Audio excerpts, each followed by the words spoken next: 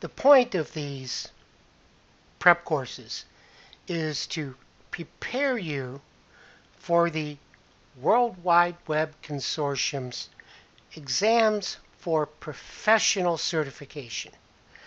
Now, in order to do that, what we're doing is following the W3C curriculum. And you can find that curriculum out at the W3Schools.com website. And that's what we're looking at right here. And notice that everything here is to teach you to learn to create websites. And as you take a look at the tutorials, you can see the things that we will be covering as the series continues.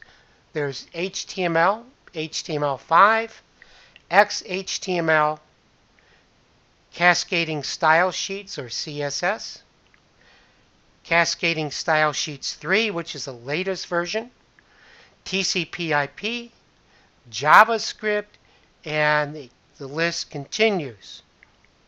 Now, in order to see any particular course's curriculum, you simply follow this menu along the left. I'm going to select Learn HTML. Then you can go down, and all of the various tutorials are now listed along that left menu. And as you hover, notice that they're underlined.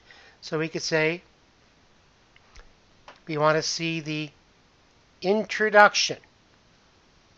And it takes us to the introduction page. We can scan through, and we can move from chapter to chapter, back and forth. Okay. Now, this is there for your reference. However, we will cover this material in our podcasts and in our live sessions. And we'll cover it in more depth than it's covered here. But this is a nice place for review. Also, I want to point out that when you complete the course, each of these courses has a link for a quiz and a certificate. Use the quiz to test how well prepared you are to take the exam. Once you're satisfied with your quiz score, go ahead and click on the certificate and take the exam. The professional certification and the exam are handled by the World Wide Web Consortium through W3Schools. It is independent of this course. I'll talk to you again in just a few minutes. Ta-ta for now.